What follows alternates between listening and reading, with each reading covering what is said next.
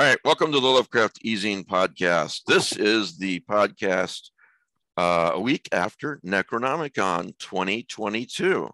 God help us all. Help us all. We all made it home safely. Some of us have stories to tell about our way home. Some of us, I want to show the Beastie Award on screen later. It's pretty cool. And really honors Joe. He would love it.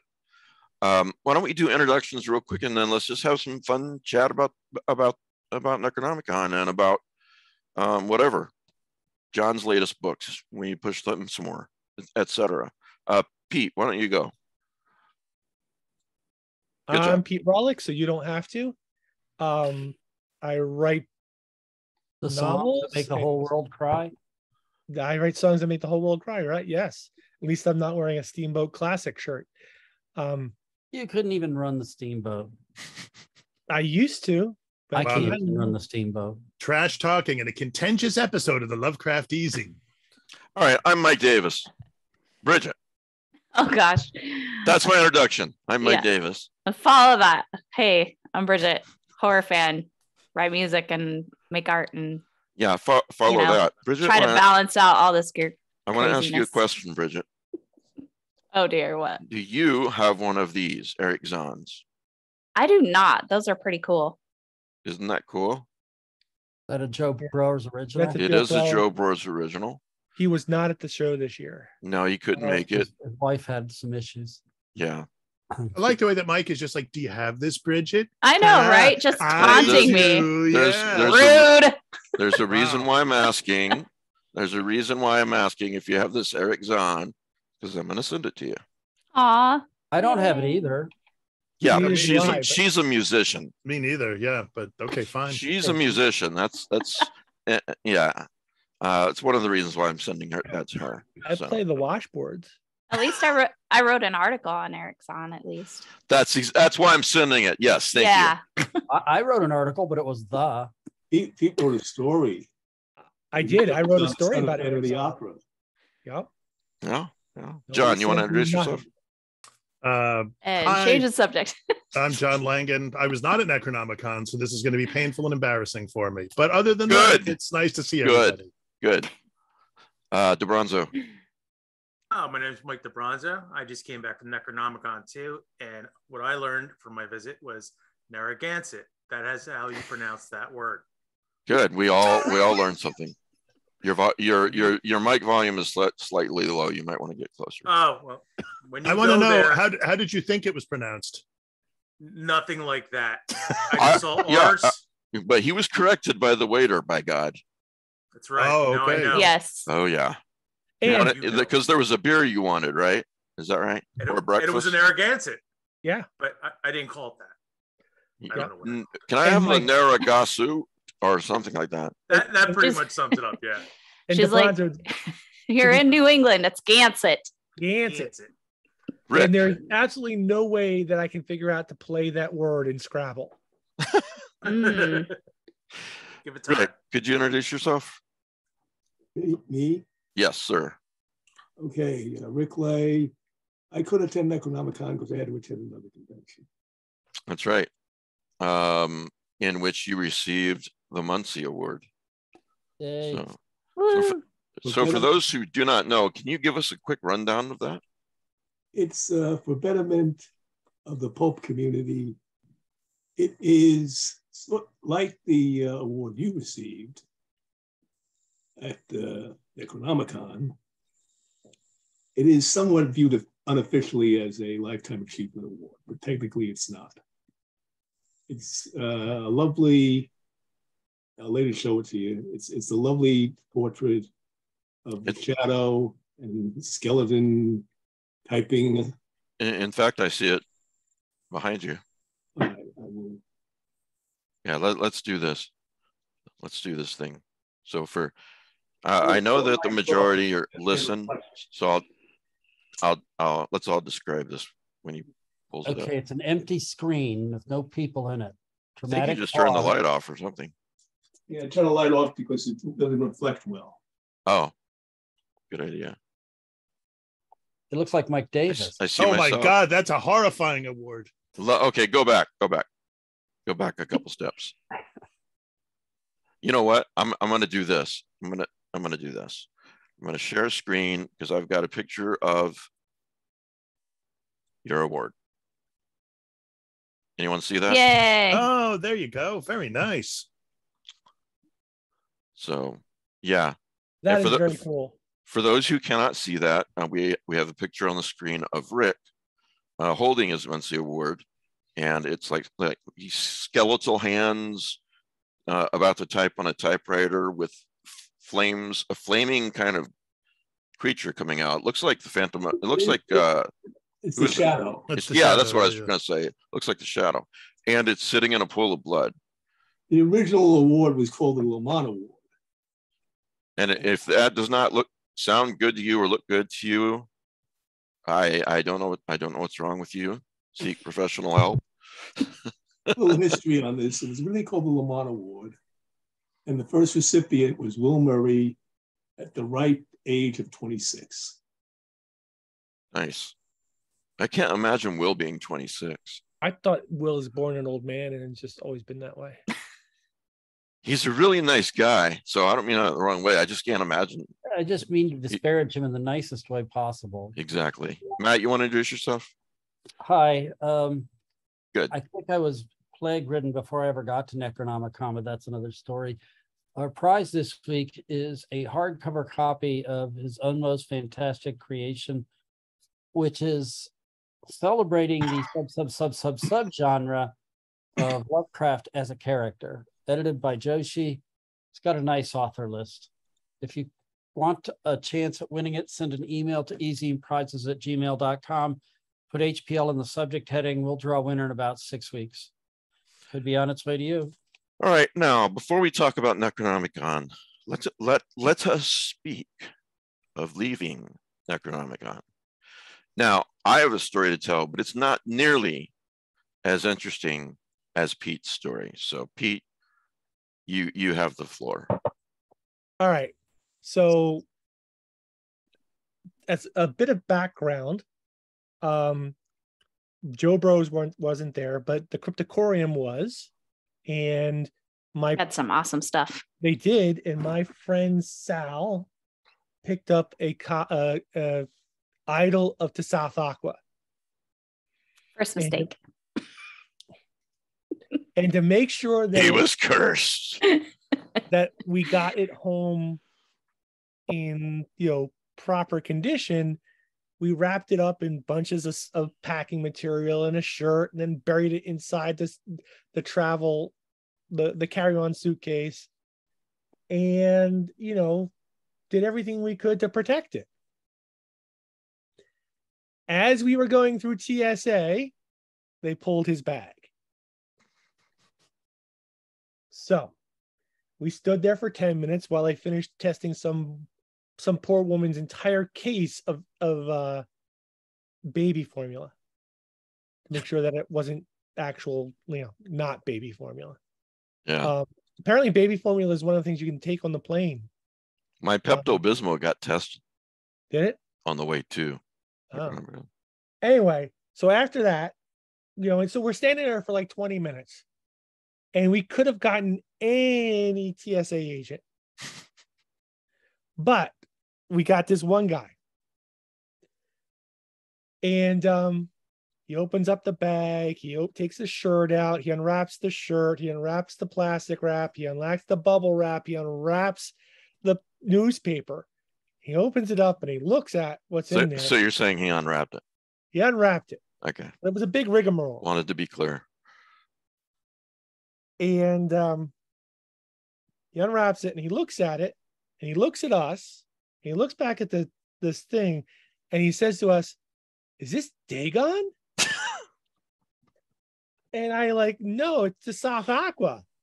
And he just looks at us, right? And then he holds up his two elbows, and on one elbow is the elder sign, and the other elbow is the yellow sign. And there's our we thought no one would believe us, so we got pictures with this guy. Can you see this on the screen, guys? Yeah. That's Sal. on the right, and there's the TSA agent with the elder sign on one elbow, and the other picture I'll show the other picture. has the yellow sign. So he flashes us these two symbols, and we just start laughing our asses off. That's so great. I am literally just about doing everything I can to keep from rolling on the floor, because we could have gotten any TSA agent. Right. When I went through a few hours later, I mentioned this to the agent, and when he pulled out my award, and he goes, "We're seeing a lot of these types things today and yesterday." I'm like, "Yeah," I said, "We're don't you have a TSA guy here with the yellow sign or something like that on his arm?" He goes, "Yeah, I know that guy. He's around here somewhere." I didn't get to meet him. I was trying to. So we talked to this guy, so we didn't get the pictures right then and there. We left, and we just thought no one was ever going to believe us. And I already started texting people about this story, and my wife's like, "You're lying. There's no way you this happened." And then just as she said that, he walked by with his breakfast. So that's when we got the pictures, because there was no way. And we talked to the guy. It turns out that he's actually been to NecronomiCon. His brother was at NecronomiCon that weekend, and he publishes comic books, Lovecraftian comic books. Did you tell him about the show? Yeah. Yeah. Tell him to watch the show. We're talking about him. Yeah. I know. I told him that I gave him my card and all this stuff, and That's great. That's awesome. So Yeah. I don't know. I told him to get in touch with me, and I would send him something, because it was just the funniest thing ever. Yeah, that's a wonderful story. There's only two places that could happen in my mind: Providence and Portland. Yeah. Yes. Yeah. It could happen in San Diego, but you got a lower chance. Yeah. So anyway, that was the highlight of that morning. For some reason our plane left 30 minutes late, and that cut our travel time through BWI from a comfortable 45 minutes to 15 minutes. Oof. And did you get on one of those drive around things? No, they don't do. Nobody does that anymore. They don't even call the other terminal, right? I hate flying. So we're running from C terminal to A terminal, and we get there just as they call boarding to our plane. And we made it, and we actually arrived early in Palm Beach, but still, that was a little hairy. Wow. Nothing like running through BWI. Well, my plane, I went from Providence to DC. While I was in DC, just as I got into DC, my flight from DC to Dallas was canceled. Not delayed, canceled. Because it's been weeks and weeks and weeks of no rain where I live. And suddenly it just pours out of the heavens and floods Dallas. So long story short, I finally found someone to get me on a later flight so that I got home. But for a while there, I thought I was going to have to spend the night in DC. Didn't something similar happen to Cody? Didn't he get stuck in like Newark for 8 hours? This NecronomiCON? Yeah. Oh, I don't know. I haven't heard that story yet. Yeah, I'll have to check. Okay. All right. Bridget, I said this before we started the show, but I keep getting questions about why you don't have your cat ears. I'm sorry. There it is. I can't say it any other way than that. They were lost in the move. Sure, we'll say that. I don't know, because I've been trying to find all my stuff. Well, that's a good excuse, actually. That's a good excuse. All right. NecronomiCON. Matt, where the hell did Matt go? Jesus. Kind of a Mickey Mouse operation is this? What has he got? COVID or something? Pete, why don't you start, maybe summarize a little bit, and then DeBronzo, Bridget, Matt can do a little bit of summarizing too of NecronomiCON. It was so much fun.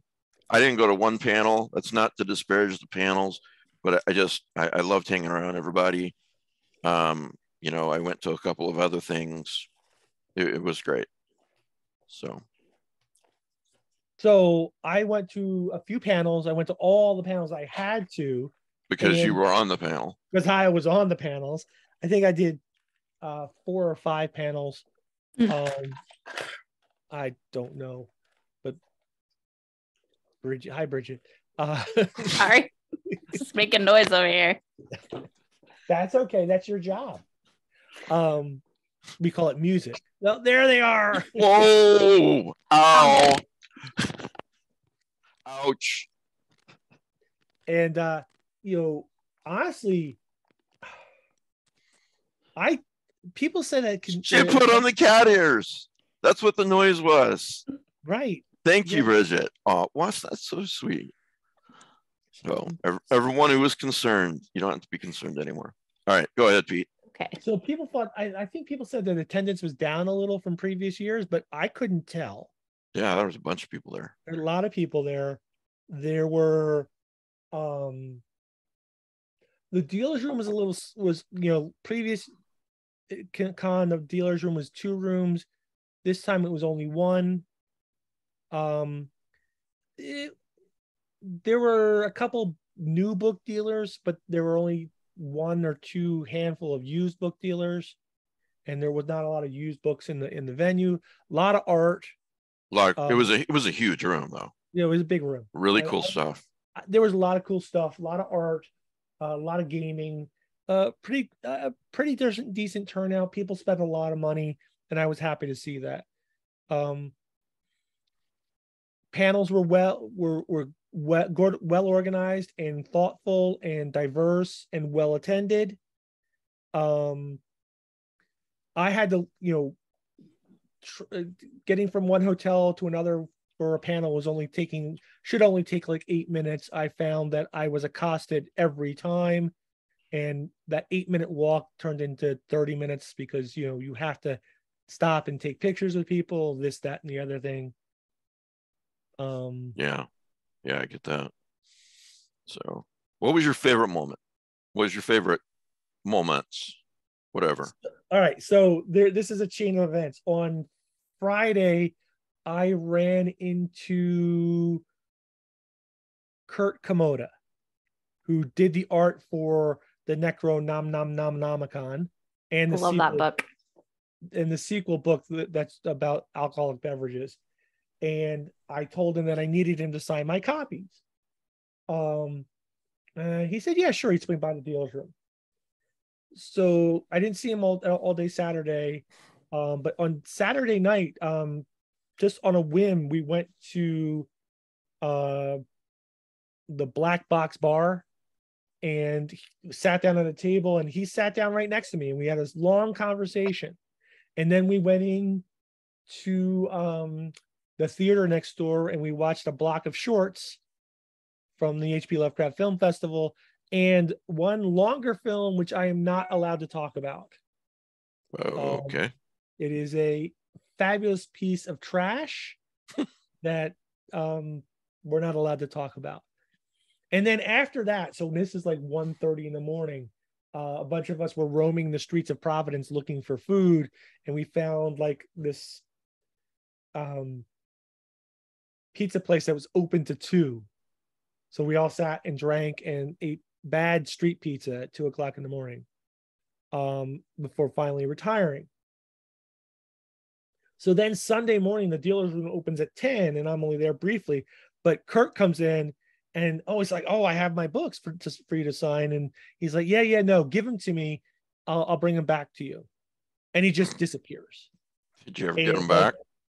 Like 5 hours later, suddenly they're back. I was at my panel, and he dropped them off at the table. I opened them up, and each one has a full page remark. How nice. Nice. And I'm like, yep, this is why I come. This is why we have conversations. And so you remember when NecronomiCON came out? Yeah.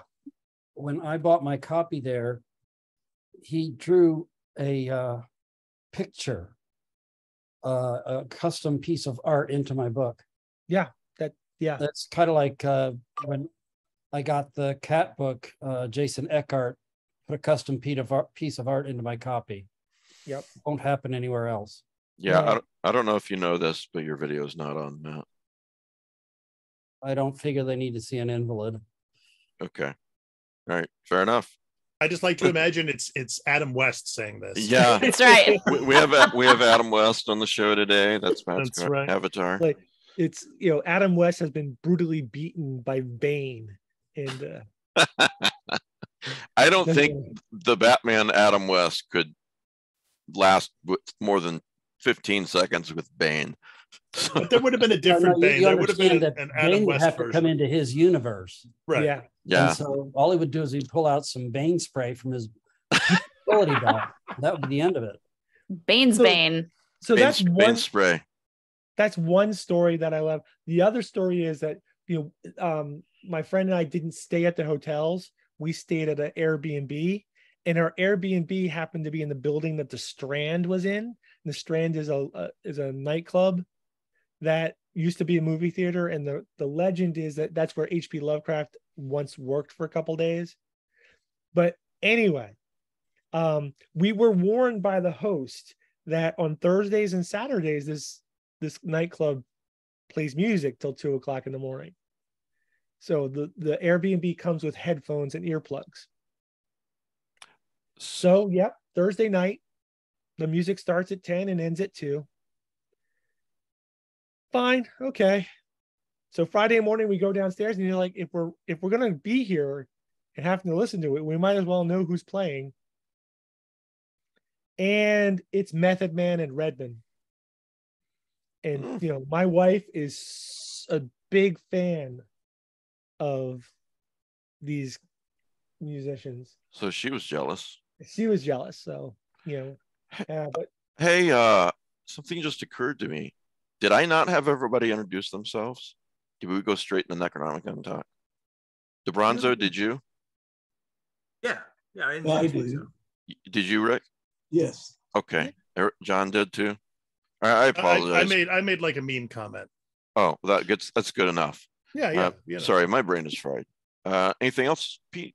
Yeah. So okay. So after the Dunwich Horror Picture Show, we were all supposed to go to bed because we had to be up in the flight was at 7:00, but I don't like to eat. I had dinner at like 5, and then there was nothing in the hotel, the Airbnb to eat. So at midnight, we're like, we should go out and get something.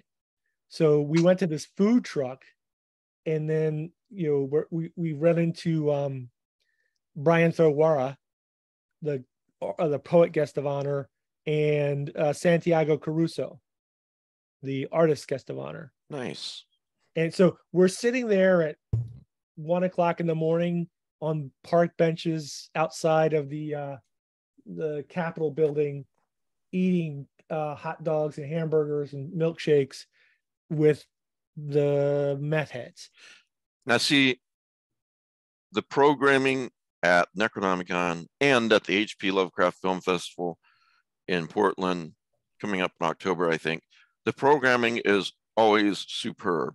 But the moments that Pete are describing just now, run-ins with people, conversations on the books that he got signed, that's what it's all about, really, to me. Yeah, because people have to remember that as much as I'm a pro, and we put that in quotation marks. Of what? Sorry. A pro. Yeah. I'm really just book writing. Sorry. Yeah. Okay. Yeah. No. It's short for prostitute. Yes. Which is legal in Providence, by the way. That's the 5th goddamn time you've told me why? This. I will not name the friend of ours at the Patreon dinner who said something like, "Oh, prostitution is legal." Well, I know where I'm going after dinner, and his wife's sitting right next to him, going, "Can I follow you around with a pen and paper and get romance tips?" Yeah. I think actually you shouldn't question Pete's career choices. That's right. No, I shouldn't. I never do. Anyway, as much as I am a writer, I'm also a big fan at heart, and yeah, I love getting stuff signed, and collecting stuff, and that makes me just as happy. So this is from the vantage point of someone who's been there before. Bridget and Mike DeBronzo have not been there before. Bridget, what were a couple of your favorite moments? So not only was this my first time at NecronomiCON, but it was my first time going to a convention where I knew a bunch of people that were going to be there. I might have been to a lot of Comic-Cons and horror conventions and whatnot, but not generally with a group of friends. So by far, that was my favorite part. But as far as the convention goes, I really only made it to one panel, but got to meet a lot of people in the dealer's room, and got to see the HP Lovecraft Historical Society do their live radio performance. I got to see one of those, which was amazing. It was so fun to see in person. Awesome. And having the audience help out with the track, and they'd tell us, okay, make busy people crowd noises, and we were all so that was really cool to be able to be a part of that. I personally thought the Eldritch Ball was amazing. I've been to a lot of different kinds of events like that, and I just thought it was really well organized, well put together. People were dancing. They weren't just standing awkwardly around the room. People dressed up. There were some incredible costumes. The music was like 80s Euro pop techno, which was super fun. The theme of Mask of the Red Death was cool, and they had really neat performances that were themed with that. They had a guy that was playing Prince Prospero that would come up and be, "Welcome to my ball," and it was, I can't give away the conclusion, but it was well worth staying. When you're hanging out at an event like that is going to be 3 hours, and the time goes by really fast because it was paced really well. It was, half an hour-ish of music performances, half an hour of music performances. And then before you know it, the big finale, and then it's time to go. You're like, wow, it's been 3 hours. To me, that's a sign of a good event, when you're just going with the flow of it and then enjoying it. It was just the icing on the cake for me. That was super fun. Yeah. What else anything else you want to talk about as a new person or anything else? Oh yeah. The walking tour was neat. And what was kind of fun is that Matt had organized this outdoor escape room a few days before, which I'm sure he's probably going to talk about. But what was neat is my husband Mike and I went on the tour on Saturday, the walking tour, and we felt so smart because we'd seen some of the places already during our escape room. So that was cool. But yeah, just getting a tour from somebody who's really knowledgeable. It's a beautiful city. It's really nice, especially if you've never been. You see all these iconic sites that are important to the Lovecraftian and weird fiction community, and just Portland itself is so picturesque. Providence. Sorry, I was thinking of Providence. It's just an older city. It's picturesque, and Jesus, built on what, 7 hills? Yeah, and our tour guide Rory, he did ghost tours in Providence for like 14 years, and now he's living in Salem and doing ghost tours up in Salem, which I want to go see one of his ghost tours up there now, because he was a great guide. And he just getting to do these tours during Providence is just a fun thing for him to get to come back and do. But it was fun to hear things from his perspective too. So my friend Sal, he grew up in Providence, and his uncle and father and grandfather were all plumbers and electricians in Providence, so they know the city really, really well. Oh yeah, I bet. And we told his uncle where we were staying. He says, "Yeah, that's like one of the most haunted buildings in Providence." We're like, "Oh wow, thanks, great." Really? Well, you should have read Rory's book, because Rory wrote the Haunted Providence book. Nice. That's funny. Where was that again, Pete? It's the Strand building, which is one. So it's on Washington. There's the Biltmore parking garage, and then the Strand building. Yeah. Okay. You know, and there was something else going on when we went by there one day. It was like some kind of island party or something in the alley. Yeah, there was a club in the back part of the building, like a Caribbean club, and they were like, closed off the alleyway so they could throw a party. But I never saw more than 4 people there, like the whole weekend. So yeah, I wanted to post a picture with your permission of you and Renmark at the ball, but I know you sent it, but I can't find it. So. You can share it if you want me to share it. Sure. Where are you sending it to? Let's see. Probably Messenger. Okay. Anything else you want to say, Bridget, before we move on to Mike DeBronzo? No, go ahead. Okay. DeBronzo, another first timer. Yes, this was my first time in Providence and NecronomiCON, of course. It was really fun for me. I kind of have like my bullet points of what I wanted to hit. And I got to do those. There's a few panels. Like I did the eZine. I did the pastiche, which Pete was on. I also got to see the ghouls panel on Sunday, which is excellent. If I can pause you for a moment, there's Bridget sure. and Mike Renmark. And Bridget has a claw for a hand, apparently. Yeah, I started making Bennett from The Thing. Or Benning. Yeah, Benning from The Thing. And so that was going to be his hand in like a Halloween display. And so I just thought, what the hell? I'll just take it with me to the ball. And it was great because we danced to like Tainted Loved and I had the hand up there like, burp, burp. Then people are cracking up at it. It was awesome. That is awesome. What mask is Mike wearing? He's wearing a Plague Doctor mask. Very nice.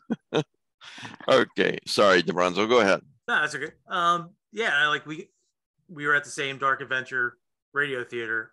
It was the first night. So we got to see Horror in the Museum, which was like Bridget said, it's just really cool. You got a room full of people and you're seeing them up on stage, switching characters and stuff. That was really neat. I realized after like the first day though, I got there Thursday, didn't meet anybody or do anything. I kind of ate dinner and crashed. But like Friday, you kind of get into the day, we had breakfast and you realize you're not going to, like you guys have said this before, there's no way you're going to hit everything. So it was kind of like, I just made peace with that and go, hey, 2 years from now, you go back and you do this. So like Bridget went on the walking tour and I didn't do that. I just kind of stuck with, I'll hit other stuff later. I'm just going to have a good time. So it was really relaxed. And like the cities, it's not a gigantic city. It's a nice walkable scale and, beautiful architecture. It was a fun experience. And we got to meet each other in person. Somebody put squares on a screen. So, it's just really great talking in person, having a couple beers, eating, and it's a great experience from start to finish. I loved it. We went to breakfast, etc. We had the Patreon dinner. And I loved seeing you guys in the flesh, with Pete again. But I have to say that when I went up to Bridget or when I went up to Mike DeBronzo, I did not feel, Laird and I have discussed this, that there isn't real life in the internet anymore. It's just all of it's just life, and like right now, I can't give DeBronzo a hug, but my point is that when I quote unquote met DeBronzo and met Bridget, met her husband, Mike, another Mike, for the first time, I didn't feel like I was meeting him for the first time. It felt just like a continuation, So I like how DeBronzo is like, oh yeah, it's a really walkable city. Yeah. This is the year that they put the art show in the downtown area, as opposed to putting it up the hill at the actual art club. Mm. All right, Pete, you don't remember the first year, 2013. It was in 3 separate locations. Yeah. Including one that was on the top of Federal Hill. Right. Oh, Matt, I forgot you were here. I thought it was out in West. You had to turn around and walk 3.5 miles the other way up frickin' Federal Hill. Yeah. See, you have to remember, I didn't go on that. I was in that part of town. Right. I was more down there. So yeah, it was really walkable for me. You call it a walkable city. Pete froze. There's a handrail so that you don't fall coming down. Years from now, I'll check that out. So yeah, the walking tour was pretty brutal. That's off all those hills. Yeah, it was right. One of them was right before our Patreon dinner, and Bridget's texting me like, I don't know if I'm going to make it. I don't know if I'm going to make it. I'm like, we haven't even ordered appetizers yet. You're fine. I was like, okay, good. Because I'm like, we still have a ways to walk. You looked a little hot and need of a cool drink when you arrived. It was worth it though. Yeah, I bet. They're I've been on them in the past. They're wonderful walking tours. I was kind of hoping, in all honesty, that I could bring or buy a copy. I think I have a digital copy, not a regular copy. Either that or it hasn't arrived in the mail yet. Ross said he'd send me one of Corpse Mouth and have John sign it. Was there anybody there pushing your books this time, John? At NecronomiCON? Geez, I mean, Derek Hussey was there from Hippocampus Press, and I'd done a couple of books with him. Yeah. And I did see some people were like, oh yeah, I got a copy of one or both of those collections. Oh, good. Beyond that, I'm not. I mean, it sounds obnoxious to say. Well, I guess he so, published but, it, right? Yeah. Ross published the most recent stuff. So. Well, he was right across from Pete and our table. No, that was Derek Hussey. Ross published it. Ross published the new ones. Derek did previous like older collections. Oh, okay, so he was there with the older collections, but Ross was not. So I don't know if any of the newer book dealers had any copies of anything. I saw Saphira was there at. Yeah, that would have been Derek. Yeah, but I think that's the only thing I saw. Yeah, that's that's okay. I'll live with the disappointment, the bitterness. Yeah. You're used to it. Yeah, heaven knows. Actually, I have a couple of questions. Sure. So I was one of the things I was really looking forward to was getting to meet Santiago Caruso, because he did the cover illo for Saphira and also for The Black Carnivorous Sky. And I was actually going to interview him on Sunday morning, and then obviously I had to withdraw from that. And I made some suggestions about who they might pick, to replace me. Who did wind up interviewing him on Sunday morning? I do not know. Maybe Pete does. I was hungover. So. I am ashamed of all of you. The artist guest of honor comes here from Argentina. Well, and you can't even give him the time of day. Pete gave him the time of day. He gave him the time of night. Time of night. I gave him the time of night from like midnight to 2 a.m. He got up the next morning. Oh my God. That's, No, honestly, I don't think he got up the next morning. I think he stayed up. That's entirely possible. Oh my God. Was that your only question? That was the big one, I guess, because he had made these interesting. He's done a couple of illustrated books, one about the Dunwich Horror and so on. And I'm doing an introduction for him for one of them. And we were sort of chatting briefly about his time in Providence and how the Providence that he painted for the stories was sort of a Providence of the mind, and I guess some internet research or whatever. But now that he'd actually seen the place, he really wanted to return at some point in the not too distant future and almost do like a sort of residency there, a little mini residency, and just sketch and draw the place itself for placing Lovecraft stories in. So I found that really kind of fascinating. But none of you did. So okay, that's fine. Oh, I didn't know that. I do find what about Matt? Did anyone get to talk to Matthew Jaffe? I thought you were gonna say Matthew Carpenter. I don't think I don't see him. I didn't see him.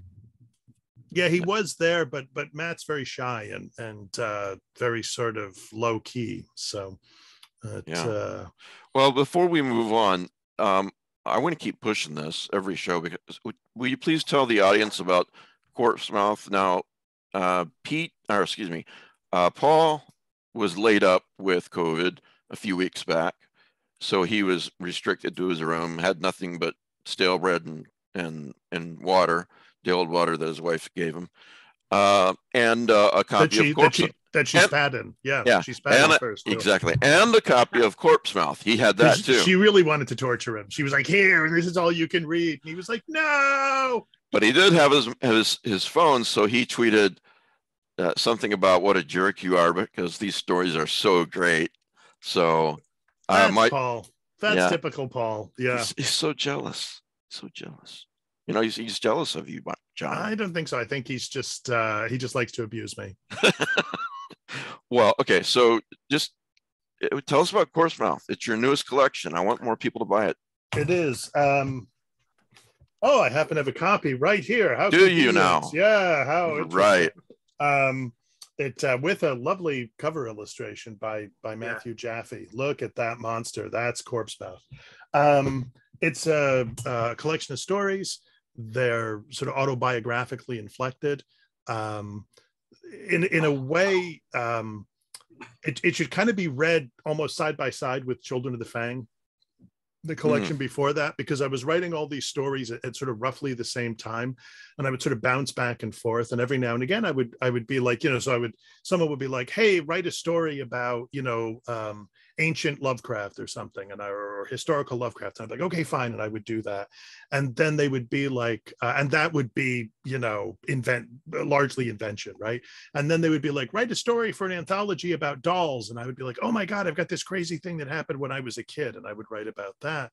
So something crazy happened to you when you were a kid concerning dolls?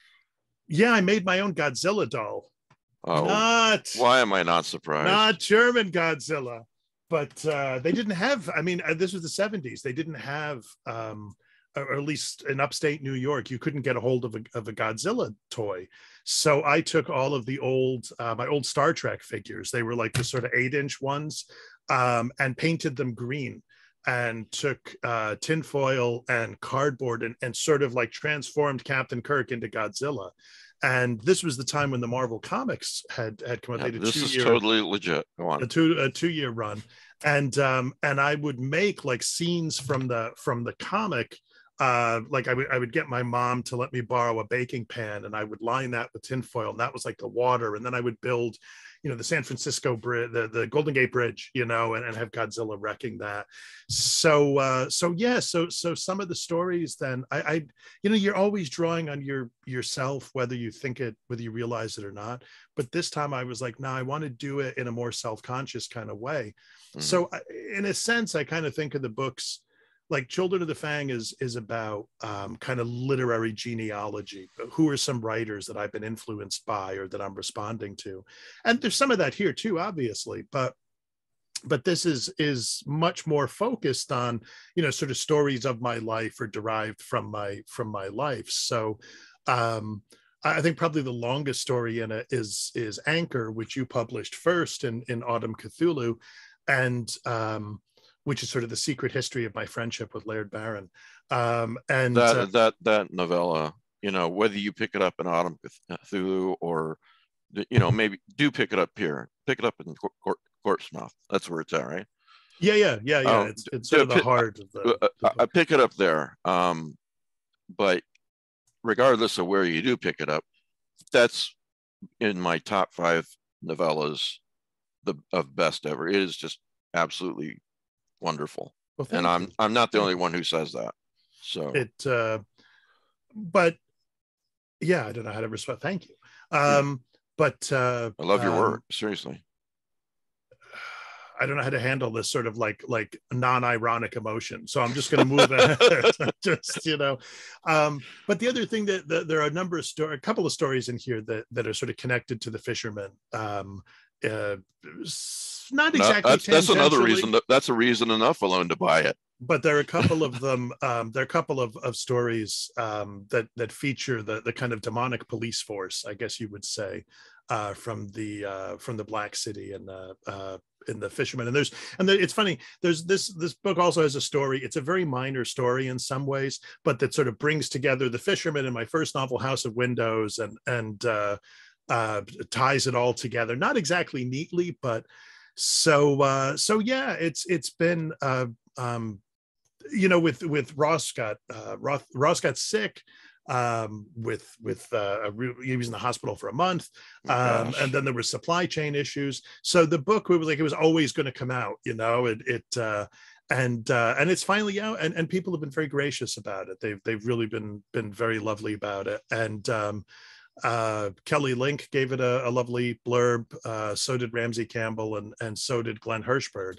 And I kind of like them as a sort of triangulation of what I'm doing in the book. Obviously, you also, everyone should be reading their work as well. So yeah, just it's kind of chugging along at the moment, and yeah. You can get it at Word Horde's website. Excuse me. Word Horde. Yep, you can get it. With the evil corporations. Yes. And various small bookstores and what have you. Mouth.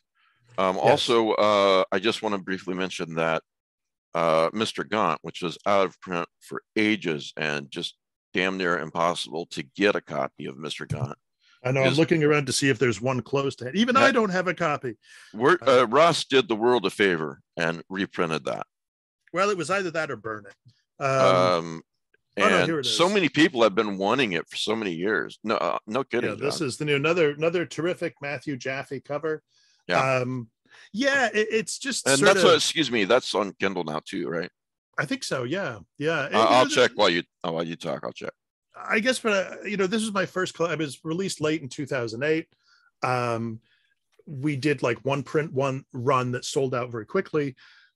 We did a second print run that came pretty close to selling out, and I was like, "Hey, let's do a third and a fourth and whatever." And the publisher was like, "No, we're done." And I was like, "But it's still selling," and they were like, "Nah." Then they just kind of lost interest, and I was like, and they were like, "Well, it'll be a collector's item now." And I was like, "I don't want a collector's item." Like, the money doesn't go to the author when it's a collector's item. But it's also just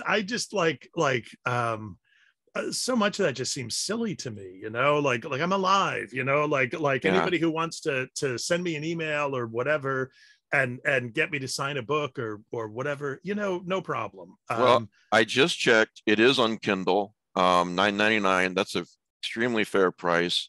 It's been out of print for just ages. So, right after you listen to this podcast, you can get yourself a copy and start reading, and you should. Well, the funny thing about it, was that it did wind up. I'm lucky to just future or any writers listening out there. I'm lucky in that these guys they had no interest in doing an ebook of it, because if they were doing an ebook of it, I think they would still have the rights to it, and there would be no way I could have, because they would have been able to claim they still had the book. That's a good point. So yeah, I kind of lucked out, and that this was really before ebooks took off in the 2000 the teens.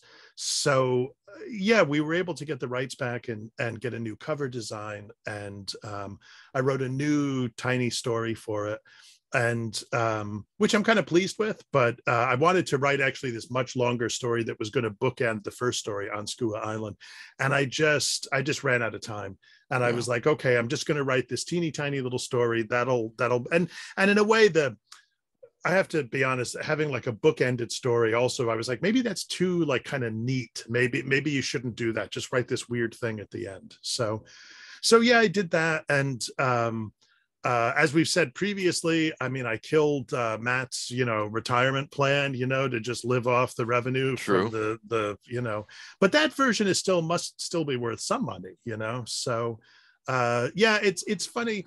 The other thing I would say that I find kind of interesting is that the heart of this collection is this gigantic novella called Lao Kuan, or The Singularity. And it was kind of a riff on a Saul Bellow novella, actually, called Seize the Day. And I wanted to write like a sort of horror story about this guy who's just kind of a loser, and terrible things happen to him, and that's that. There's a little bit more than that, people just hated it. They hated it with a passion. They were just like, what is this? And now I've had a few people who were like, you know, who were reading it in the new edition who were like, oh man, no, I really like this. This is good. And I think to a certain extent, I may be being a little vain here, but it's like I've got readers now who kind of get what I'm doing. And so when they read a story like that, they're like, oh, okay, I know how to take this. It's something to think about, you know, if you're a writer or really any kind of artist, and you know, you do your stuff and you know, initially people are just like, what the hell is this? Or they're like, yeah, you know, that sometimes you just need the reading public to kind of catch up to you. I mean, there are writers that it seems, you know, click with their public right away. You know, Laird Barron, for example, clicked with the public right away, right? But, you know, someone like Paul Tremblay, it took him a number of novels to get to Head Full of Ghosts. And then when he did Head Full of Ghosts, then the public kind of everything clicked. But, you know, he had a couple of detective novels, he had a dystopian novel. And I think now those detective novels have been reprinted. I think, I can't remember if it's in an omnibus edition or if they've been reprinted separately. I suspect that his fans are probably going back to the detective novels and they're like, oh, look, I get what he was doing now. I understand that. So something just to sort of take heart, you know, that if your work, your early work or whatever you're doing isn't connecting or doesn't seem to be connecting, it may just be a matter of time. Don't feel like, I think sometimes people feel like, oh my God, like I didn't get any reviews, I'm done, or this book is done. No, it may just be that it needs time. I think that not only is there a lot to that, it's almost everything to that. That's bad phrasing, but the one thing, whatever endeavor you're in, trying to accomplish, whether it's writing, art, whatever, it could be a million things. That this is my goal, this is what I want to do, this is who I want to be.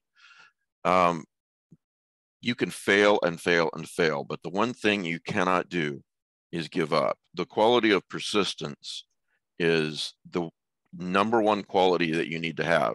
I mean, yes, and talent. Try and get better and better and better each time. That's a given, but don't give up. Just don't give up. Think about your, in the case of writers, think about your own to be read pile. Yes. I just, the past couple of weeks, I was like, you know, I've never read Robert Marasco's Burnt Offerings, which was published in the early 70s. And I've never read Anne Rivers Sitton's The House Next Door, which was published in the 80s. And I finally sat down. I was like, I am going to read these. And I did. And they're great. They're terrific. They're brilliant. Like 50 years after the fact, I'm like, everybody should read Burnt Offerings. But that's kind of how it works. You know, yeah. I also got through Rachel Harrison's Cackle, her follow-up to The Return, which is completely different from The Return, also brilliant. I'm not quite as behind on that, but you know, nice, look at that. There we go. You can always get that's. I have the soft cover that looks always count on has the same. And not only that, I watched the movie, which I don't know if you should do or not, but you can. I'm not sure that you should. Watch the Burnt Offerings movie. You should read the book, but then you should watch the movie, because I feel like the movie sets some precedents for filming things like Rose Red. Yes. And The Shining. I think, yeah. The book itself. I mean, The Shining. I don't want to get sued. It's right. The Shining. King has admitted the influence of Burnt Offerings, and it's definitely there. But I agree that Dan Curtis's film, there's some more visual overlaps to what Kubrick does. Well, you mentioned TBR piles, TB Red piles, and how something can sit there for a long while. And you know, it's easy. My TBR pile is on a shelf right above the TV monitor that you guys can't see here, but it's huge. And that's not even counting the ones that are in my Kindle to be read. So my memory isn't always the best, but I just pulled out this there, Corpse Mouth by John Langan, and Ian Rogers. Edition, never read. Yeah, well, it's getting there. It's getting there. Every House is Haunted, Ian Rogers. This is another one that was very hard to find, that was out of print. And this is going to come out again later this year. I'm not sure when. Cemetery Dance is doing that. I want to say maybe or Yeah, I think so. I think Yeah, Cemetery Dance. But also one of the stories, I should have been more prepared for Oh this. my God. One of the stories they're doing a movie of. He's in who's the guy that directed M. Night Shyamalan? no, it's Sam Raimi, isn't it? I think it's Sam Raimi. Thank you. It or is. at least he's involved in it. Yeah, in some way. yeah. So kudos to Ian Rogers, and I'm lucky. I'm very lucky that he sent me. This is the old copy that you can't get, and he sent me a copy and wrote a little note and signed it. So I tell you, some writers are very generous people. So I just realized that, all right, so one of the books that I brought up to get signed was Shock Totem 10, which has an interview between Catherine Grant and Paul Tremblay. And I wanted to get that signed by both of them because they were both there. And Yeah, I'm and realizing, by the way, your little comment about I haven't read Corpse Mouth, I have read some of it. Okay, just not all of it yet. He's read the title, by God. You realize how many books people send me? yes, Like, because you send me the overflow. You get his sloppy seconds. no, I get the ones that I know he'll like, and I that he'll actually really like, and I might not. So that's what he gets. Don't let him fool you. He's frozen again, so we can talk about him. Excellent. Excellent, Smithers. Hey, I brought Shock Totem up to get signed by All right, there he is. Cat Grant. Next Catherine time, Grant. restart your computer, doofus. You're fine. Go ahead. Shock Totem. Shock Totem. There you were. Who are you calling a doofus? Cat Grant on one side, Paul Tremblay on the other. They were both armed and ferocious. Yes, right. And it was not amongst the books in the boxes to get signed when Paul Tremblay came by. And I'm realizing now that I read that thing on the flight from BWI to Providence, and I left it in the back seat. Oh my God. Oh no. In the back of the seat. And like some poor person's gonna pick up Shock Totem and think that this is just like a normal book. And it's not. It's a terrible. I mean, it's a great book, but it's also a terrible book. But anyway. Yeah. Anyway, Shock Totem 10 is somewhere on Southwest. Not anymore. Making the rounds. Matt, you want to say anything about NecronomiCON? And I think that you would be, I don't know. Okay, well, perhaps, so my issue was I got sick with COVID less than halfway through, so I missed a lot of the things I wanted to see. Right. But I want to comment on a couple things that haven't been commented on. The first is the Armitage Symposium.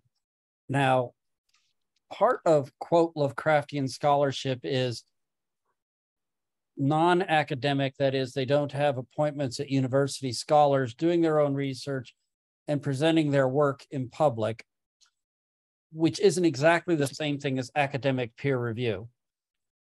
But one thing about the Armitage Symposium is Niels is really well connected in academia because he's a scientist, damn it. And he brings in speakers. So there was this one lecture, it was two speakers. One woman is an actual archaeologist who specializes in underwater ruins. And the other speaker was a woman who works with NASA and JPL designing a mission to Europa. And this lecture was fascinating. These were both marvelous speakers. And one was talking about a cult which rivaled Christianity in the first century, and how there's this one specific temple that they were evaluating the symbols of it. It was really cool. But unfortunately, the next one that I had really wanted to go to, I had to miss. But there were a couple times when they brought in these speakers, and they were just incredible. So the Armitage Symposium is another thing that those of you who want to do something different at Necronomicon, just look at the whole thing, go through the whole program, and you'll find that there are these scientists coming in talking about state-of-the-art work. The other thing I wanted to mention, like everybody else, it was very nice seeing everybody and infecting them to the best of my ability.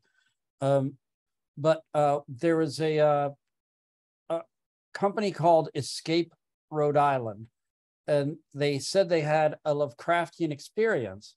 This has nothing to do with Necronomicon. It's just in the same city. So I thought, oh, okay, I'll sign up for it. There's 6 slots. I think 7 or 8 of us went. And it was a walking tour through Providence at Lovecraftian sites to do an Eldritch ritual. So you get this, they handed us this briefcase that had like 7 locked boxes in it or something like that. We had to go to different parks in Providence to figure out what the combinations were. On the plus side, it was a lot of fun trying to figure out the puzzles. On the minus side, they said, oh, less than 2 miles of walking are required. My ass. It was like 2 miles to the first place, maybe. And then we had to go straight up College Hill, like practically mountain climbing. You know, I swear to God, we would have been sticking pitons in the sidewalk. So that by the time we get to that final park by Brown University across from the John Hay, with that famous gate where there's that photograph of Lovecraft, we got to solve the final puzzle. It was an unsolvable puzzle. And we had to get a hint. And at any rate, like when we're finally supposedly doing the ritual or chanting or whatever, all of us are sprawled out on the ground dying because none of us brought water. And then it's like 3 minutes to the opening ceremony, which I'd wanted to go to, but I'd been to it before. No one else had. I had to carry all the materials like 3/4 of a mile back to the place where I got them. And the guy said, did you have a good time? And I'm like, all right. But so there were lots of fun things. There are fun things I missed, but I'm glad to see what I got to see.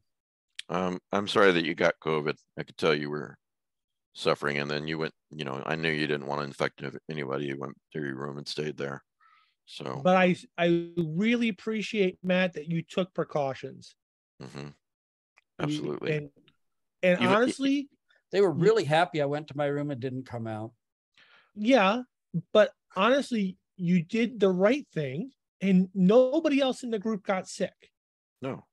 And even at our Patreon dinner, which he left early, when he wasn't drinking or putting food in his mouth, he had a mask over his nose and mouth. So yeah, he definitely was doing the right thing. Yep. Thanks, Matt, because I was sitting right next to you. I was sitting across from him. All right. So listen, why don't we talk about something else that's really fun?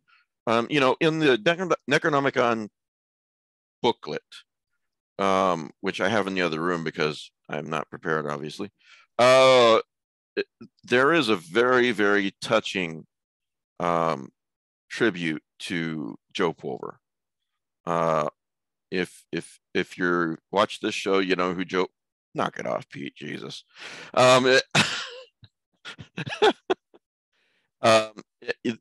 Everybody knows who Joe Pulver is and what he represented, how he helped writers and promoted writers, you know, and especially new writers in a lot of ways.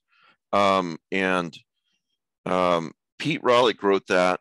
I read that during the convention when I was sitting behind the vendor table with him, and it was just it was very touching. So if you know, I don't know, maybe we can read it sometime out loud on a podcast if Niels will allow us to do that. So well, I own that. So oh, you do? Not okay. You own the rights. I get paid for it or anything. So okay, yeah. Well, you know what?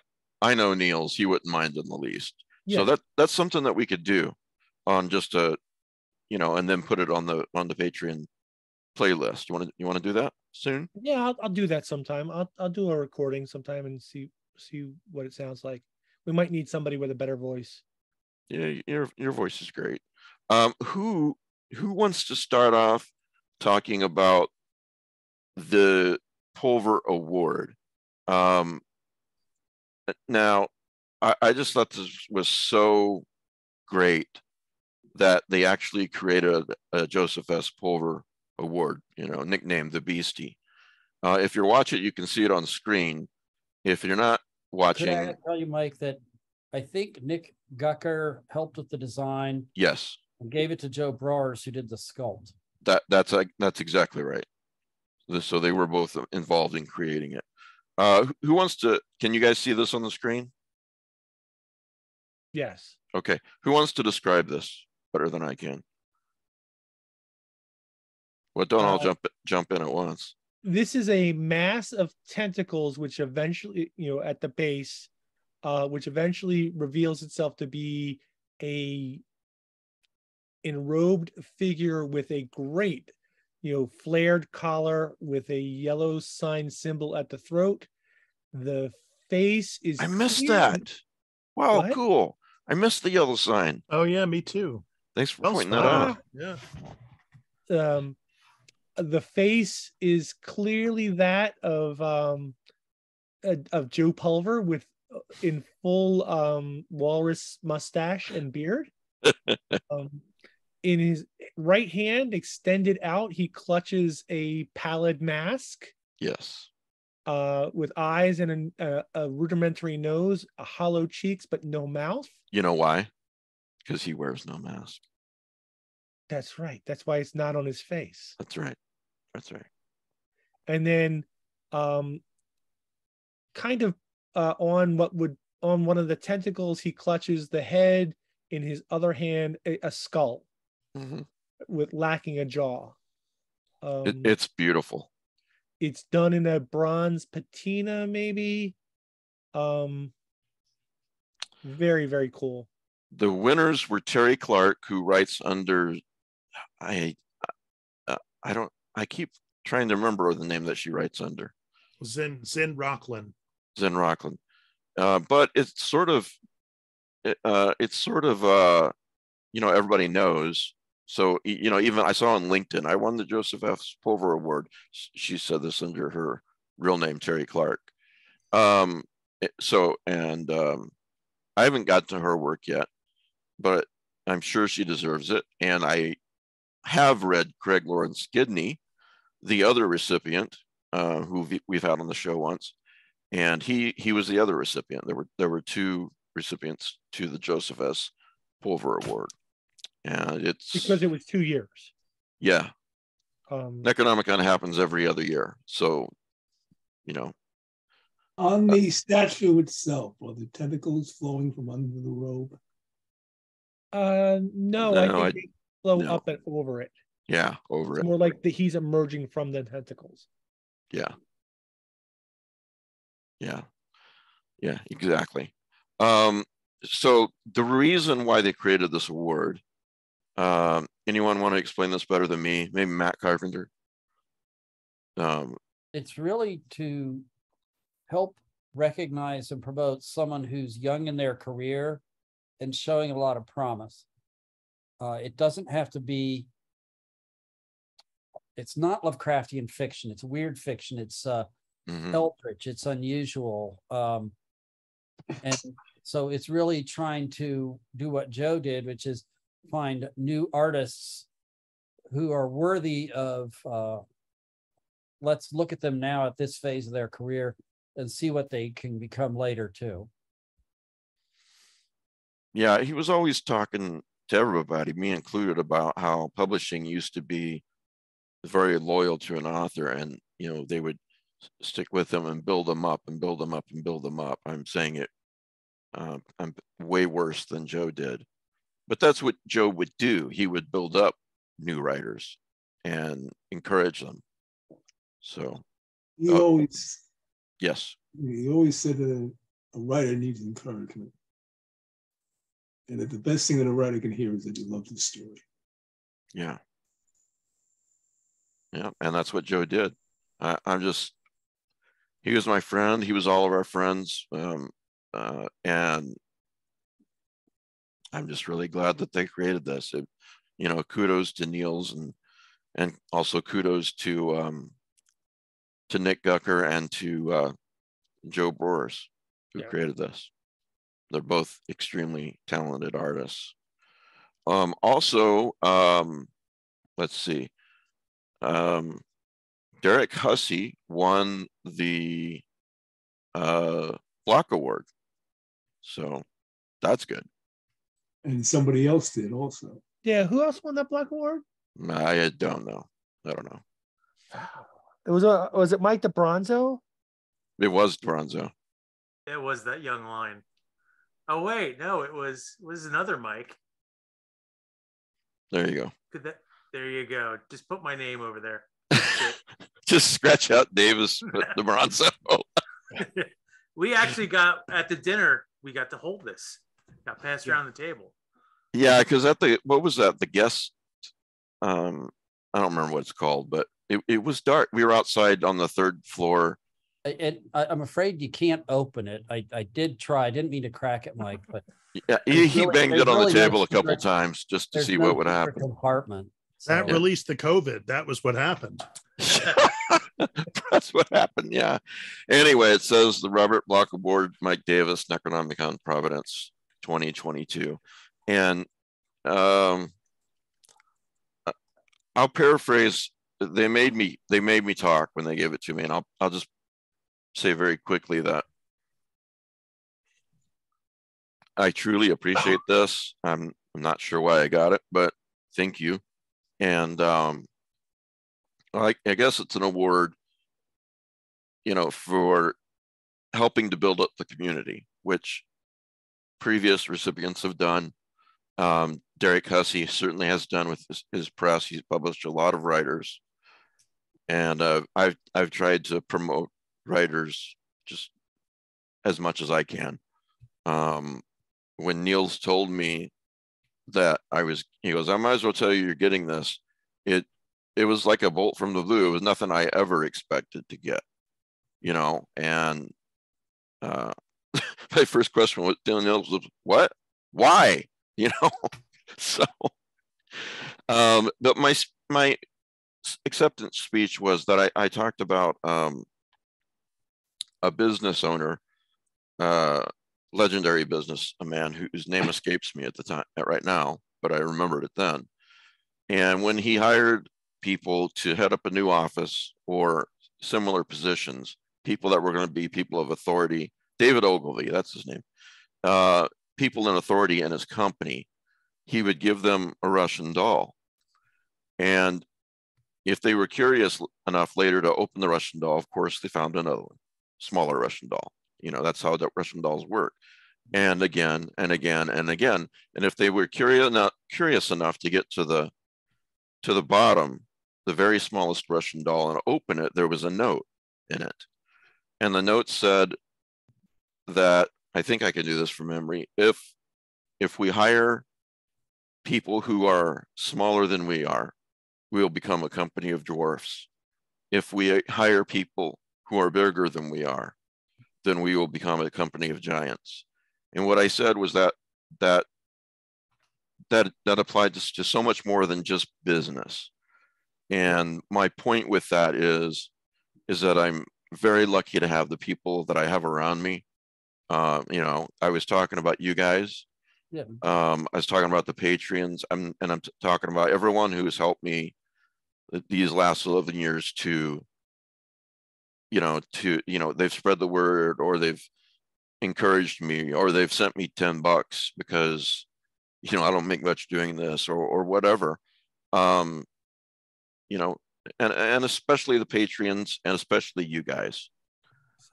I would say Peter Dinklage wants to have a few words about your choices of analogies, but yeah, after I gave that speech, I realized that maybe that's not the most PC. I was just reading, but I think the point is, if we hire people who, a lot of executives, they don't want to be shown up, so they hire people who maybe aren't as bright as them, or won't be as good at their job. They don't want to hire people that are going to outshine them. And to me, on this podcast, people like you, Matt, Rick, Pete, Bridget, DeBronzo, and everyone that's been on this podcast, Joe included, everybody. I didn't name them. What? Bridget in the comments. What'd she say? Call me an elf. One more time. One more time. They know so much more than I do, and what they bring to the show is so much. John, I know you can't make it every time, but every time you do, I'm grateful. Every time I do, I bring the level down that much more. Well, that's what we're shooting for, John. So anyway, yes, thank you very much. Now let's talk about somebody besides me. Can I talk a little bit about Derek Hussey? Please do. Okay, so it's not, the reason he would get this award isn't just because so many years of publishing Hippocampus Press and supporting Lovecraftian scholarship and history and whatever. What you may not know is he has personally set up scholarships. One, and I don't know where the other two are, but one is at the John Hay Library, where someone gets, it's a modest stipend, a few $1,000s, to spend a summer or 10 weeks doing Lovecraftian scholarship. But I did not know that. That's amazing. But he's also done the same thing for Clark Ashton Smith and Robert E. Howard. They're small to try and produce modern scholarship in an actual academic setting for these weird tales authors that we love so much. But he did more than that from his own personal money. When Caitlin Kiernan was living in Providence, he provided the money for her to donate all of her early papers and works and manuscripts to the John Hay Library, where they will be appropriately curated and available for interested scholars later down the pike. So it's not just that he's running this press, which is reason enough to do it. He's also done other things. That I did not know that, Matt. Thank you so much for pointing that out. Yeah, he totally deserved that award. In fact, I remember when Niels was on, me and you and Bridget, I think it was, talking about the upcoming NecronomiCON, and it was more or less a secret that I was getting it. Derek was getting it, the Block Award, I mean, and you were like, I'd love to shoot out some suggestions. Like you shot out a couple names, and then you said, and Derek Hussey, he should get it sometime. And I was just laughing to myself because I already knew that Derek was getting it. So, but you're absolutely right. So anyway, thank you to everyone. Thanks for the last 11 years. That's all I can say, what else do I have on the agenda here? Oh, yes. All right. So did I miss anyone talking about NecronomiCON before I go on? I don't think so. Alan Baxter has a new book out, and it's called Sallow Bend. If I can find it. Yes, here it is. It's called Sallow Bend, SALLOW, 2 words, BEND. You can get it on his website or excuse me, not sure where you get it. Oh yeah, you can. Yeah, there's links on his website, alanbaxteronline.com, or just Google Sallow Bend Alan Baxter. Anyway, I'm not at liberty to say what happened. I don't believe, but this was a book that was supposed to be. There was going to be a lot of coverage of this book, and that's probably the only thing I can say about it. And I don't know if it was anyone's fault. I don't think it was. What's that, Matt? Does he talk about that? Oh, you linked to the book. Okay. Anyway, I don't believe it was anybody's fault, but whatever happened. But Alan was very, very, and still is, down about the fact that this big opportunity didn't happen. So I guess I said all that to say this. I want to do my part to make sure that everybody who listens to my podcast knows about this book and picks it up. It's available already. Thank you, Matt, for the link on Amazon as well. You can get it in paperback or on Kindle Unlimited. You got Kindle Unlimited, grab it.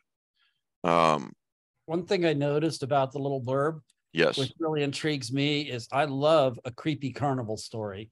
Yeah. and it's set in a time of a carnival, which is really cool.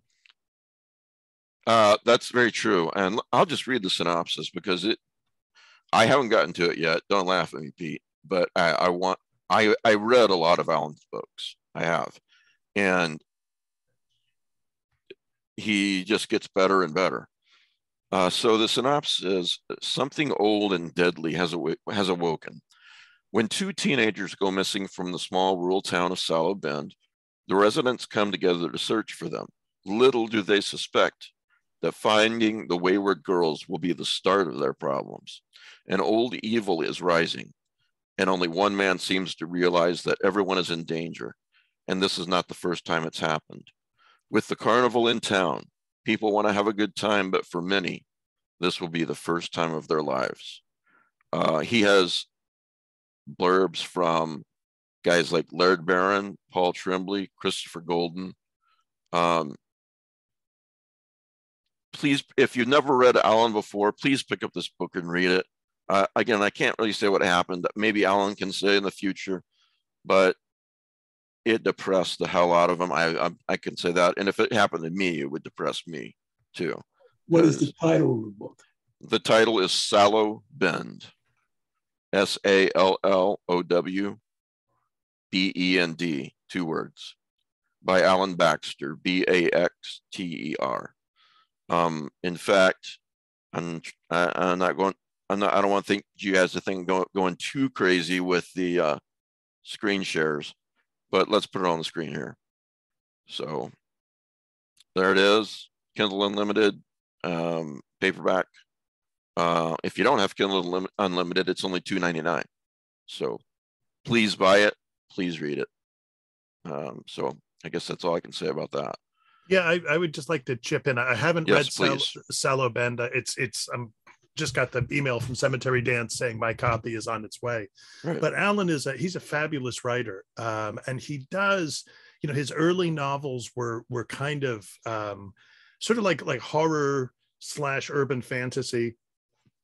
Alan's a very accomplished martial artist. He has his own kung fu studio, and so they were action novels, but in which the action was written by somebody who understands, like Laird, I guess, who understands how to write action, and right. And so if that's your thing, you can check those out. His later work, he has a couple of fantastic collections of short stories. I'm trying to remember, is the one Crowshine or something like that? Yeah, Crowshine. Great, yeah, and the stories in there there's just this amazing range of talent the guy has. He's written a couple of novels about a place called the Gulp. I shouldn't say that, a couple of books. Is it The Fall in the Gulp, I think? And they're both collections of like 5 novellas about this particular place. On top of that, he wrote a novel about a homicidal kangaroo called The Roo, which I think started off as like a sort of a joke thing. And then he was like, what the hell? And come on, John. Everybody writes homicidal kangaroo novels. I don't know. Well, he was the one who started it, right? Back then, it was like, crikey, who could do such a thing? And then Alan was like, I'll show you, mate. And he did. So the Crocodile Dundee of Australian horror. No. But if Alan is the real deal. There are a number of incredibly talented writers, Australian horror writers. Karen Warren, obviously, J. Ashley Smith, Angela Slatter, and Jenny Bruckelaar. And Alan as well. There's really a lot of really heavy hitters down under, and Alan hits as hard as any of them. So I recommend, if you're not familiar with his work, this is the time to make yourself acquainted. And if you like somebody who's trying, constantly sort of challenging themselves as a writer and trying and succeeding at new stuff, Alan is absolutely the way to go. And so many horror readers love small town horror, and Alan is really a master of it. The Gulp, for example, is small town horror, and Sallow Bend, this new one that we're talking about, is small town horror. So I've promoted a lot of books. We've promoted a lot of books on this podcast, but Alan didn't deserve what happened. And he was really let down. I think it was just circumstances. I don't know. But what I'm going to say is something I've never said before. I'm begging you to read this, to buy this book, whether you read it on Kindle or you get the paperback. Please do that. You're not going to be disappointed in the story. And if you've never read Allen before, you're going to be introduced to an author who, as John said so eloquently, is a writer that you need to read all of his work. So. No, let's stick with the Crocodile Dundee of Australian horror literature. I think he'll like that. I feel there you go. Absolutely sure. Or possibly Mad Max. I'm not sure which.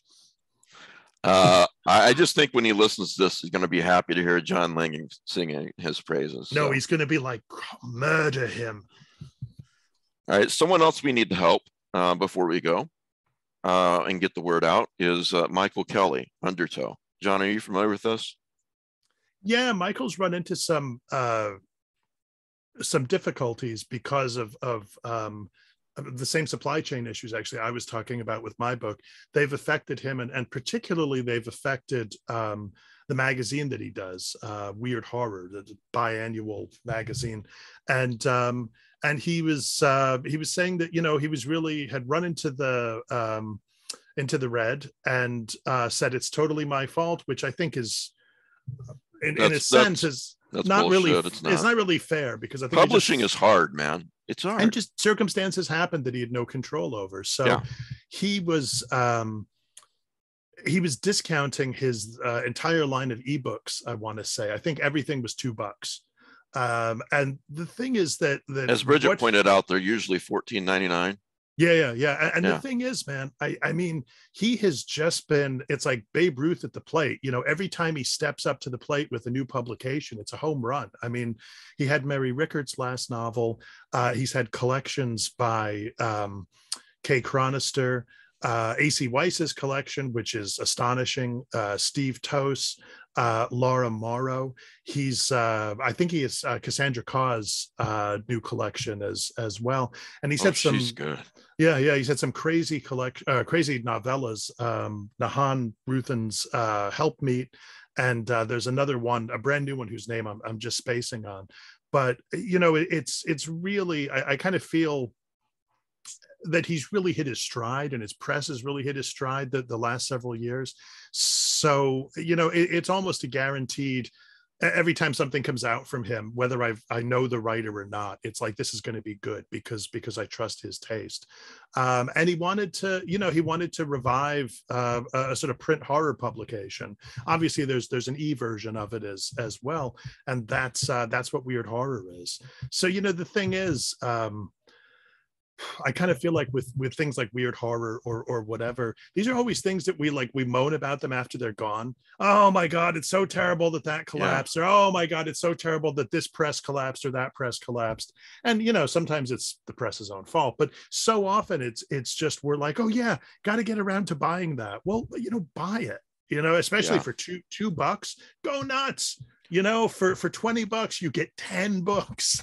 That'll, why not just do that? And who cares if it takes you 10 years to read them? That doesn't matter. You'll get to them eventually. This press, John, is the real fucking deal. Like you said, every time he steps up to the plate, whether it's Weird magazine, his magazine, or his books, they're all fantastic. This is not a press that we as a community can allow to go under. That's it right there. Yeah, I think here's the thing. I think as we get older, you got to put your money where your mouth is. And that doesn't, and the thing is, in this case, that doesn't mean, oh my God, we need thousands of dollars. It's $2. I mean, that is actually less than the amount I'm going to spend on my coffee at Dunkin' Donuts tomorrow. So if I can afford that, surely I can kick in a little bit to Mike Kelly. Yeah. Well, I'm going to have a link in the show notes, whatever version you're listening to or watching this on. I'll have a link to Michael's, explanation of what's going on. As John said, he's blaming himself a bit, but he's a small press independent publisher. I'm a small press publisher. So I have some idea of how hard it is, and it's just too good of a press to let go on. My point is that I got a link in the show notes to where you can purchase these ebooks at this discounted price. You can also there's a link that says make a one-time $5 donation. It's the buy a coffee thing. I bought, quote unquote, 2 coffees for him, and whatever magazines I don't have, I'm going to get in on those too. So that link will be on the show notes. It'll be just that easy for you. So, please do that. Alan Baxter and Michael Kelly with Undertow Publications, these are 2 people that we want to see keep going. And one thing I know about this community is that we help each other when it's needed. So the rest of the time we tear each other down mercilessly. Let's get right. on to that part of the show. That's right. And yeah. Well, I want to wrap up, but speaking of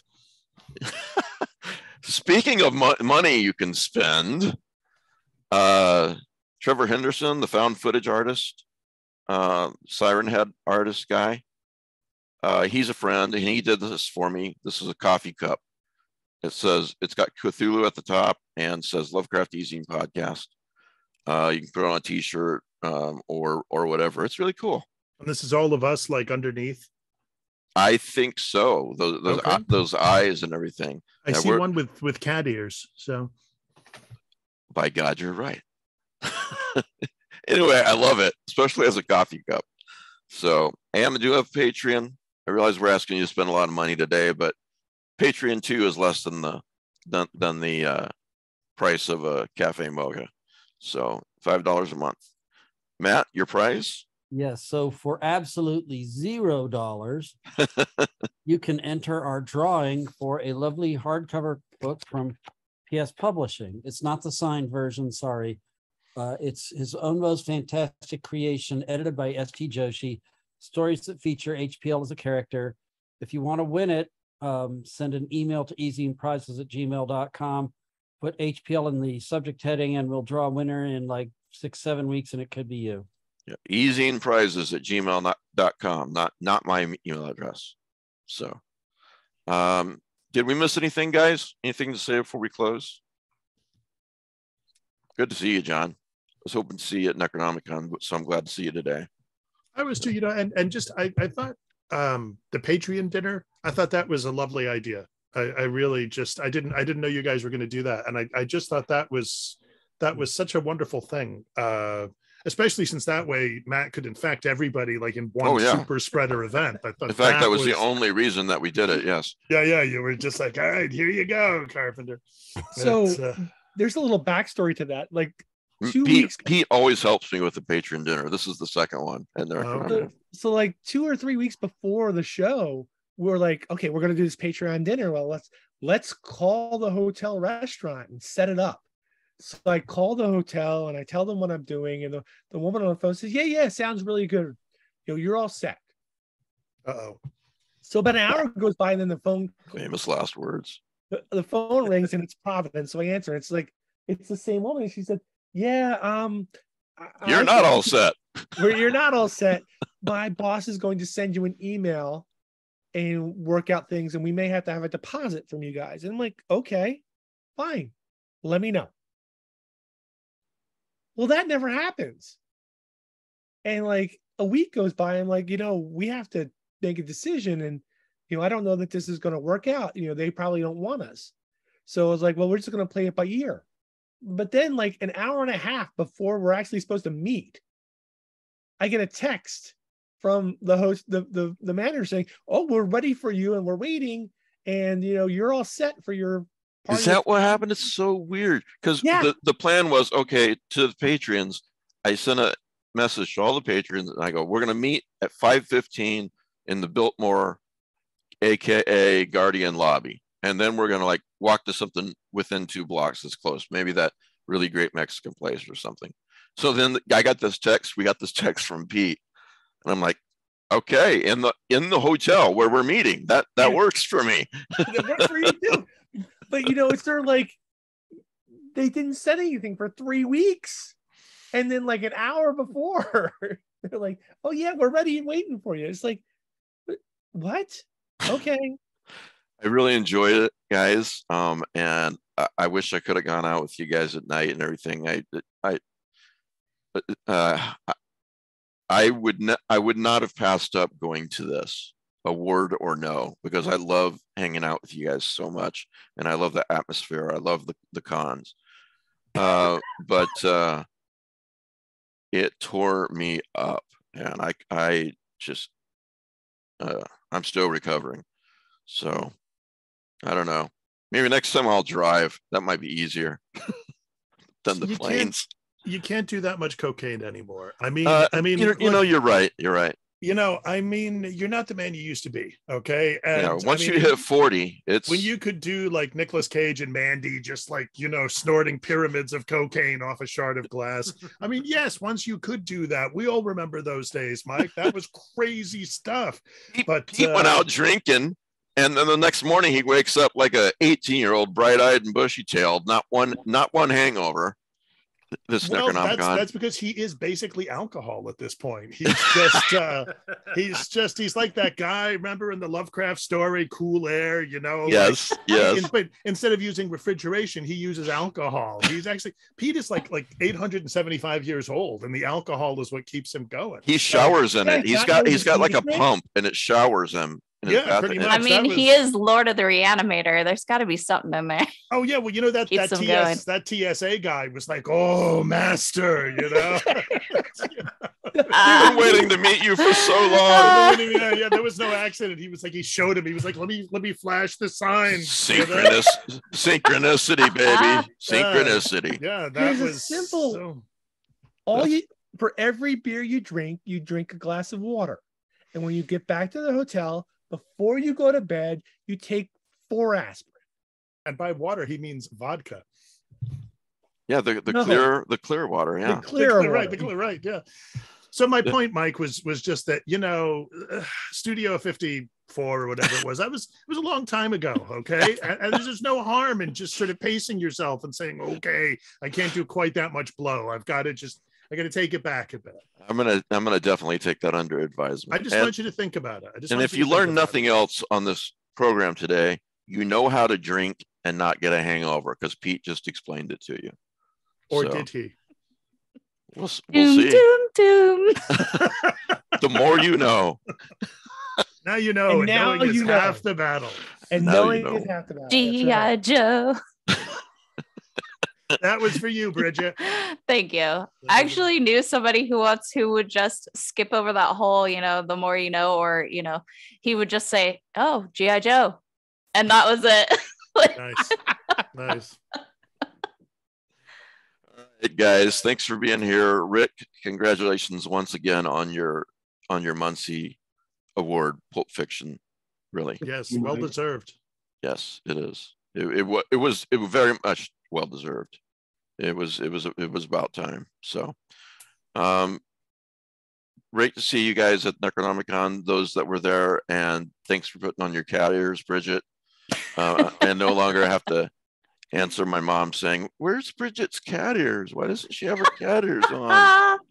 Do I live with her? I don't know. Why is Pete in bed? Yeah. Are you telling me your mom thinks that all of us live in the house with you? Could be. Yeah. She's going to kill me for saying this stuff. She also said she can't stand DeBronzo. Mean.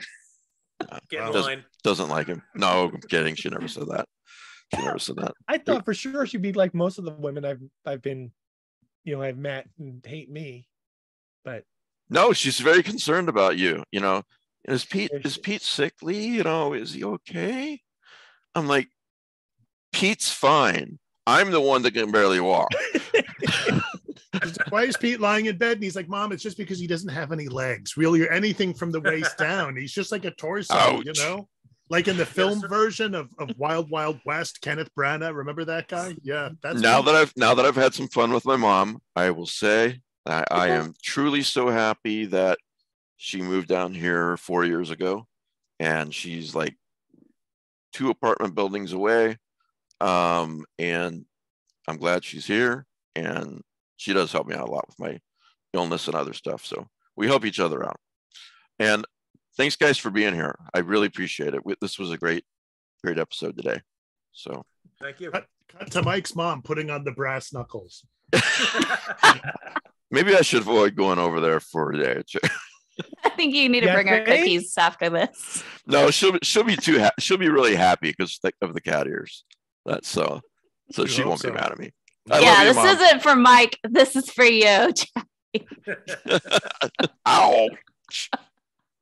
All right, we're signing off. Thanks, guys, and we will see you